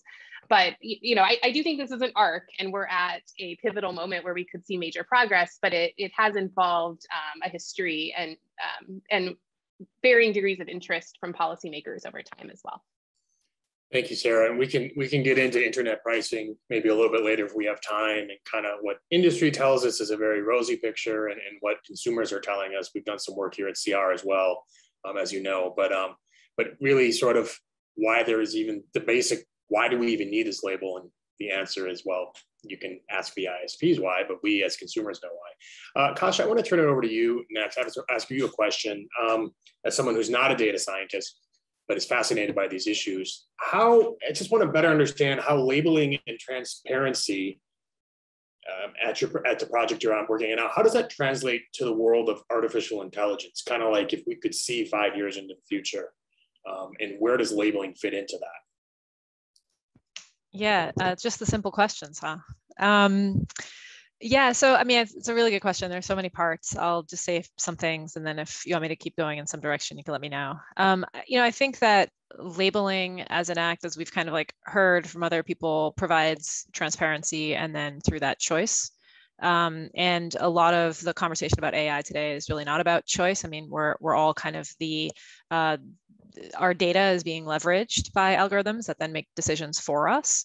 And so there's not often a way to say, oh, I would like you to make decisions with my data, or I'd like you to make a decision using AI for me, versus not. It's usually just a binary of you get to use the service or you don't, essentially.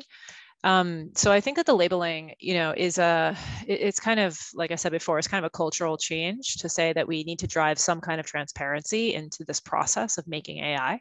And by doing so, I think consumers become more aware of what's actually happening, which sometimes is quite scary, just to become aware of what's actually going on in the world of AI and how things are being built. It also then, drives change when there is real change, because people choice when there is real choice, when people can say, I'd like to choose this over that. And that's kind of why we as a group decided to focus on the data. So there are a number of initiatives out there that look at the model, and the algorithm itself, or algorithmic system. There's model cards, there's fact sheets, there's a bunch of groups that are doing kind of similar things in terms of documentation. I think often the label outside of tech will be called a label, and then inside of tech will be called a new form of documentation. And then there's kind of the work that we're doing, which is focusing specifically on the data, because that's where we feel people are actually empowered to make a choice.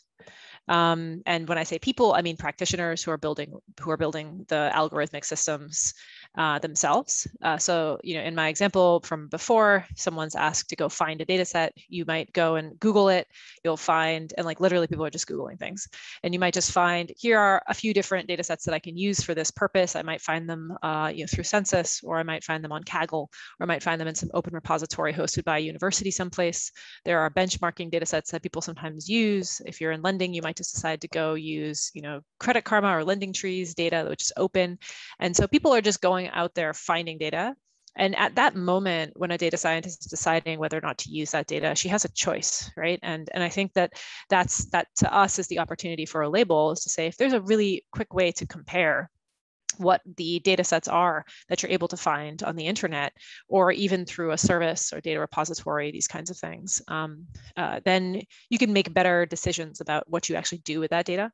And then, when you have the data and you're building an algorithmic system on that data, you can say, all right, we need to think about representation in this data set. So on the label, it says, this data set may not be representative with respect to skin tone, like on the melanoma data set, or, this medical data was actually sampled from patients who are mostly based in Asia, right? And so if you're going to go and build a model that is not going to be deployed in Asia, you need to think about whether it matters that all the data that's captured in that data set is actually built on a different population, it's capturing a different population. Maybe it does matter, maybe it doesn't. So that's kind of where we've targeted our labeling technique, and our initiative is at the data level, because again, we believe that it kind of brings transparency and real choice around something that data scientists can actually do and are doing every day, which is deciding which data to use to then build a model. So I guess I'll pause there for a second. I think that's kind of our angle into how labeling ultimately impacts the quality of AI. It's an excellent answer, Kasia. And for the first time in my career, I've been at CR I'm coming up on my 5th year anniversary. For the first time in my career, I work with data scientists, and they're super careful about when we say it's a nationally representative survey, for example. A quick follow-up question, if I may, before I forget. With regards to your labeling at the Data Nutrition Project, would those be readable by automated machines, or is it just for data scientists? Just curious. It's a really good question. And we've gone back and forth a number of times on how much of the information could be read, could be machine readable, but also could be created by a machine. So there are people in a camp that says this should be really easy to create. So when you create a data set, you should be able to just hit a button, and then a tool goes through it and then it creates the label, and that's it. And then there are people totally on the other side, and I think data sheets for data sets out of Microsoft is a good example of this, where they're like, nothing should be done in an automated fashion. This is a conversation, right? And the most important things that you can learn about a data set, you will never see in the data set. It's who was not talked to, who funded this, what was the time period over which this data was collected and where, and what were the methods, right? Was there a quality or an ethical review on this? How did you clean the data? This is a huge question. And those are things that you will never see in an automated fashion or through a tool. So what we've done is, what you would do if you're just a person who's trying to bridge that, which is somewhere in the middle. So some of the things in the label, you can think of the metadata basically for the label, are somewhat more automatable. So it's just kind of like maybe a binary flag. This is about people. This is not about people. This includes information at individual level. This is just aggregated, so that those are things that you could compare or read very quickly. Then there are some things that we do try to pull out that are more conversation starters, because our belief, our opinion is that in this industry, we need more people thinking and fewer machines doing. So instead of enabling a fully automated process here, we actually want to force people to sit down and think. Because the machine can't tell you whether the fact that the data came from Asia to build a model in Europe, the machine can't tell you whether that's a problem. You really need to have a human sit down and say, is that going to be a problem in this case, or is that okay? So it's kind of a combination of both, to answer your question quickly. No, I think it's one of the most fascinating issues with AI is how much human control will there be moving forward, and will it, or will there be the singularity? Pardis, let's move on to you. If I gave you a magic wand, and I think we saw a little bit with the sample label you put up there, but what would a label look like, or what's the most important thing if you could have this magic wand and create a label for connected devices? And some of this goes to the questions from panel one, and maybe we could get into that as well. But let's just start with the general, and maybe we can get specific with some of the questions we're receiving that more speak to your issues. Yeah, sure. Great question. So I think if I have this magic wand, I would just create the label as I showed, basically. But the label is just like a design. It's not. I mean, it's really important to understand that the design is important. Definitely is important. But we spend a lot of time not just on the design of it. It was on the content of this label. So I think the content is really important. We need to make sure that any sort of labeling for smart devices or for other types of products, for data sets, it's really important to make sure that it's understandable to people and it conveys risk to them. These two, I think, are really important. And we basically conduct a series of studies, both with experts and consumers, to make sure that they understand what they're looking at and whether it actually would convey some sort of risk to them, whether it would just make them not purchase a device or to purchase a device, whether they can reason about privacy and security practices. I think that is really important. That education part is really important. But basically, I think there are like specific privacy and security practices that it's really important for smart devices to disclose. For example, what type of data this device is collecting, who the data is being shared with, who the data is being sold to, for how long the data is being kept, the retention time. These are, let's say, for privacy practices. And then on security side, whether the device receives security updates, what is the lifetime of the security updates, for how long the device receives security updates, whether there is any vulnerability disclosure program, and how people can find out about this program.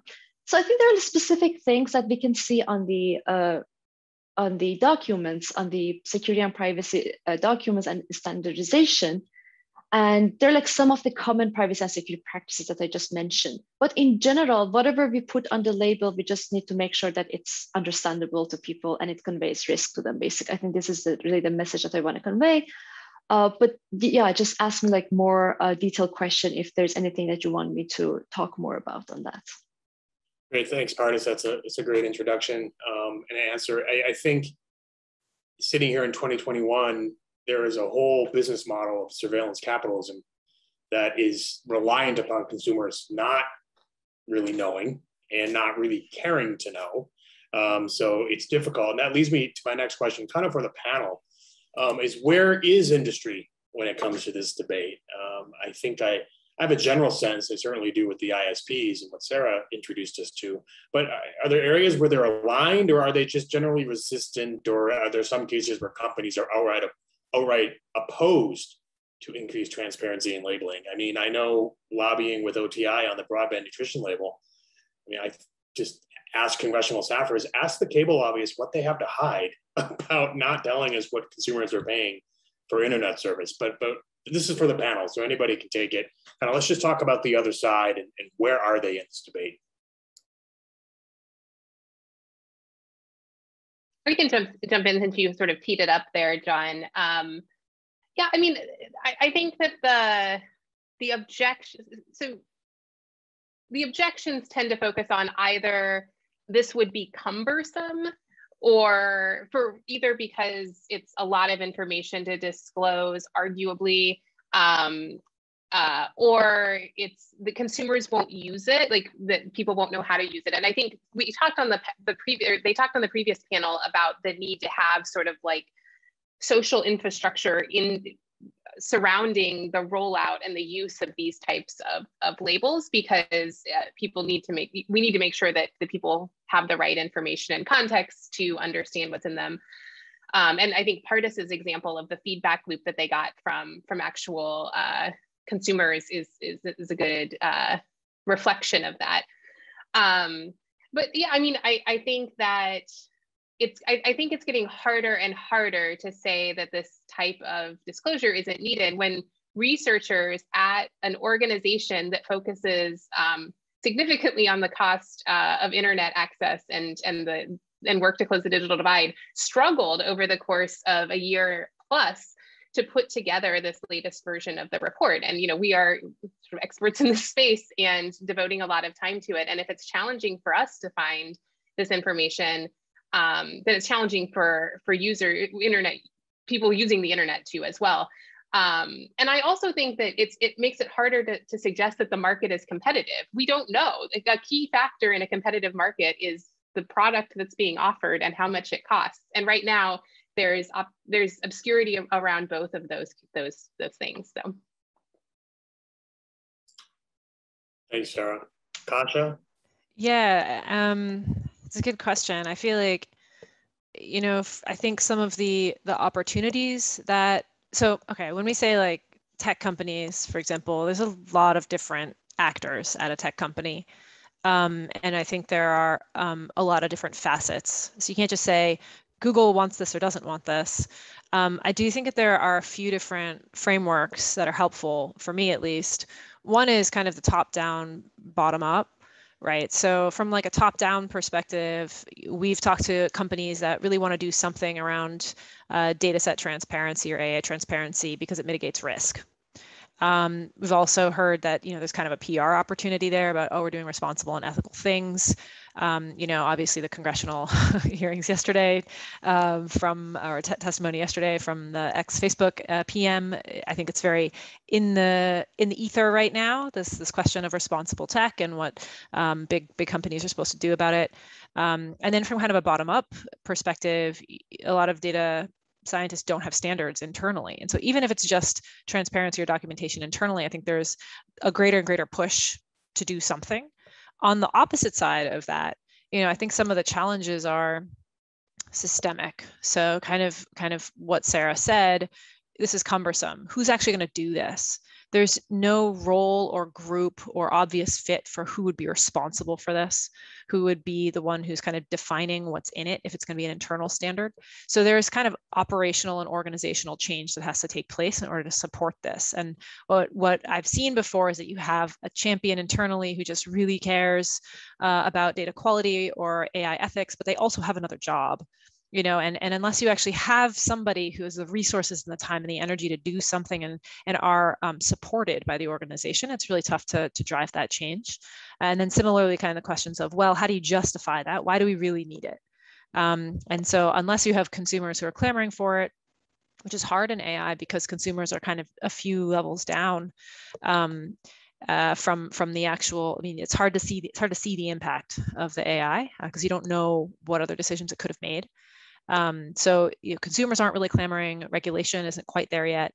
And so a lot of people say, well, we're doing fine anyway, we're making tons of money, so why would we need to implement this? So that's kind of what I see in terms of the opportunities, but also the challenges. Thank you, Kasha. Pardis, anything you want to add in terms of, sort of what's it like working with device manufacturers? Yeah, sure. So the way I see this IoT market is really the concept of market for lemons, basically.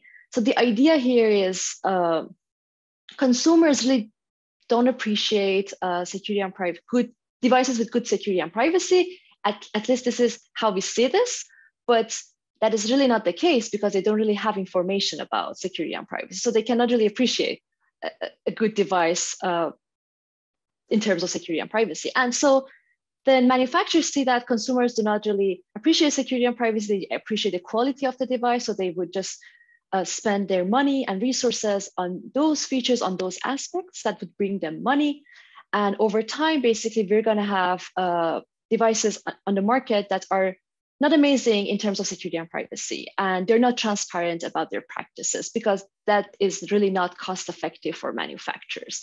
So this is a really huge issue. And I think a label actually would really help manufacturers to gain consumers' trust and just for the market competition. I think this is really good for manufacturers to have. But I think I mentioned this in my introduction that we are really trying to find manufacturers to pilot the label, and we still haven't found them.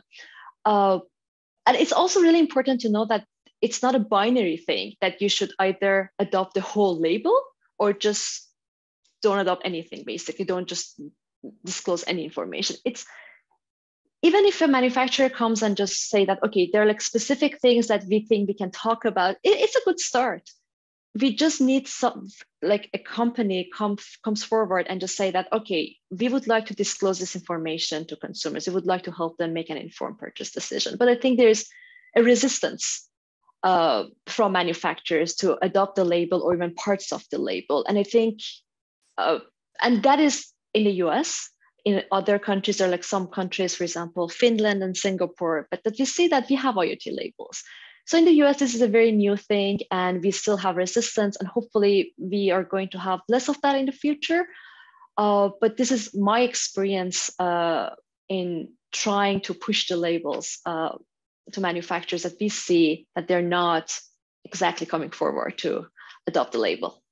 Well, Pardis, you unknowingly gave me a great segue to my next question, which is, where are the politics on here? I mean, in broadband nutrition label, Congress is forcing them to do it. And sometimes you've got to pass a law.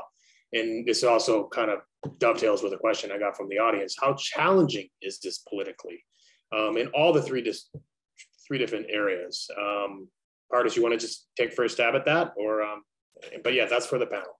Like, what are the politics around this? Well, I mean, is it state legislatures? Is it Congress? I know there have been some right to repair laws that CR has worked on the state level. But yeah, go ahead. Yeah, sure. So in US, there are like two major policy orders that I can think of. In late March 2021, Congress and Senate reintroduced the Cyber Shield Act.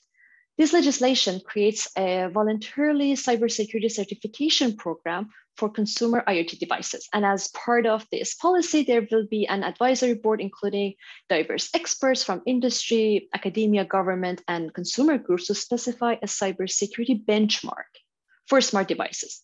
Manufacturers can then attach a Cyber Shield label to their products, voluntarily certifying that their devices meet this benchmark. So that was the first thing. The second one came very recently, May 2021, when a White House executive order was signed to improve the nation's cybersecurity and protect the federal government's networks.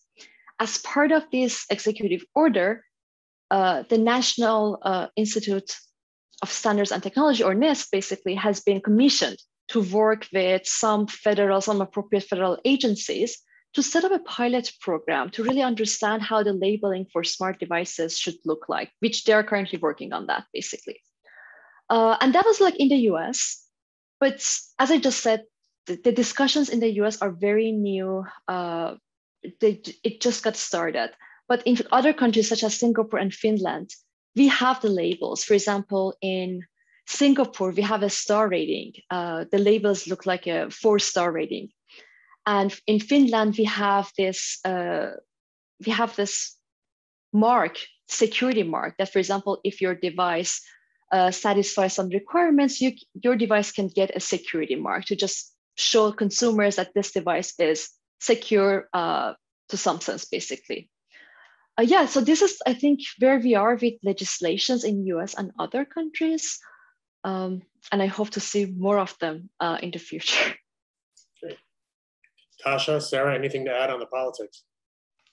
I mean, very briefly, because I'm really not a policy guy, I think most likely we'll see policy shifts with an eye towards potential harms to humans. So I think there's going to be you see already risk assessments or algorithmic impact assessments, which say what are high risk and what are low risk.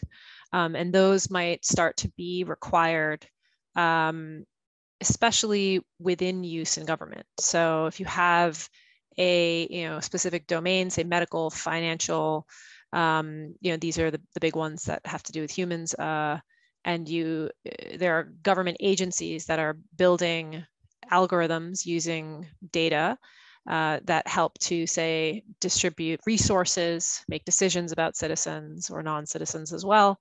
That, I think, is one opportunity to start to see some change. So you might have some kind of internal data or algorithmic standards that are required for use within government.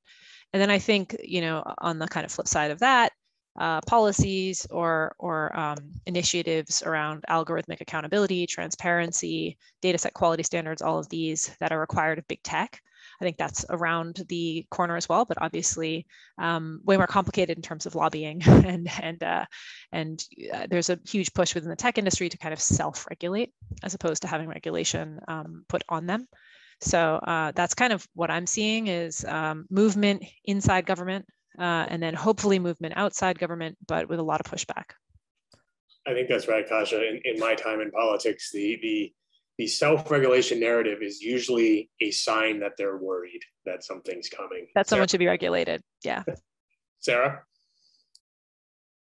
Yeah, I think I've covered a little bit of the landscape already, but just to kind of like put a bow on it, I think that the politics have shifted. This is clearly something that has captured the interest of policymakers, including the president, who very explicitly included the broadband nutrition label and a mandate to the FCC to implement it in the competition executive order from this summer, earlier this year.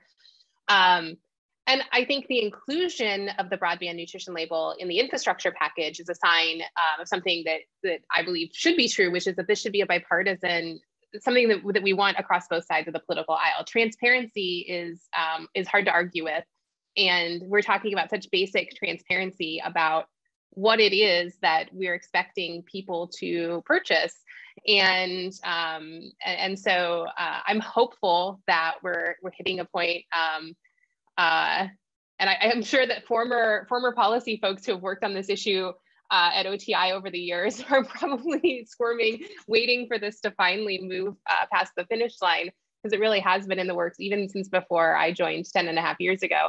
But yeah, I think we're really hitting the moment where this could actually happen. And I think, as I've said before, this isn't the end all to be all around the question of broadband affordability or access more broadly. But this is, I think, a very concrete step that we could take as soon as the infrastructure bill is passed to move the ball forward. No, there are a lot of challenges and failures in the broadband market, having occupied that space with you, Sarah, for many years. And a lot of it comes down to competition as well. We did a broadband survey in June that found that, lo and behold, when there's competition in a market, consumers pay on average $7 to $8, $9, $10 less a month for the same service. I'm looking here. I think we're kind of running out of questions, which is fine. But yeah, is there anything anybody wants to add before we close out? I guess a general question I might have, Partis, it came into the first panel. As more and more devices become connected, your toaster, your fridge, but certainly let's look at a bigger purchase like a car. What if you'd start disabling some of these things? How much is it built into where the car will still drive, even if you're not connected 24/7 to Nissan Connect, for example, as a Nissan owner? Yeah, that's a really great question. Yeah, I heard that from the first panel as well. So basically, on our label, for example, we have two fields on the label, on the secondary layer of the label. One of them is saying functionality when offline, and the second one is functionality with no data processing. And so the idea here is the manufacturer should basically disclose whether if the device is dumb, basically, if you turn off, whether you can basically turn off how smart the device is, the intelligence of the device. And if you do so, whether the device still works, and to what extent the device still works. So we have that on the label, and we really hope manufacturers would disclose that information. But this is something that when we talk to consumers of smart devices, they actually really like to see that thing on the label. Basically, they were saying that, I think I also heard this from the first panel, that the TVs that you're purchasing on the market right now, many of them are smart. So basically the question here is, can I turn this off? And if I do so, what functionality do I still get? So it is on the label, and we hope that they disclose it, but we'll see. Nothing is forced, basically, in this space. Thank you, Pardis. No, I certainly do not have a knack for business, but I want to believe that there's a market out there for dumb devices, because you can get any kind of accessory or like a PS4 or PS5 to give you the smart TV connectivity. I just want a big, beautiful screen that's dumb. But anyway, that's just me. Anything else? I'm going to check the questions board. No, I think that's about it. So Sarah, Kasha, unless you have any closing comments, otherwise I'm happy to thank OTI for hosting this today. Certainly a lot of our work, both at OTI and CR and with our panel today is educating consumers. There's a lot of sort of I didn't know that moment. So I think it was great listening today and learning, and I really appreciate OTI for hosting this. Andy, unless anybody else wants to raise their hand with one final thought, otherwise I'm gonna toss it back to Andy and we'll close it out here. So thank you, everybody. My final thoughts, just thank you for having us and for engaging in this discussion. Enjoyed the first panel as well, so thanks again. Andy, I'll pass the baton back to you. Great. Thank you so much, everyone, for joining us today. I think of the events I've done, this has had such a wide-ranging group of issues, and often we find people come to a New America event because they're an expert on one of the things being talked about, and there were so many today that I really hope that attendees managed to learn about stuff they'd never thought about before. If you would like further information or to follow our work, all of the panelists have their Twitter handles listed on the invitation, as well as you could follow us at OTI or Consumer Reports at CR Advocacy to keep up with sort of the work going on all of these issues, as well as how you could get involved and advocate for better labels yourself.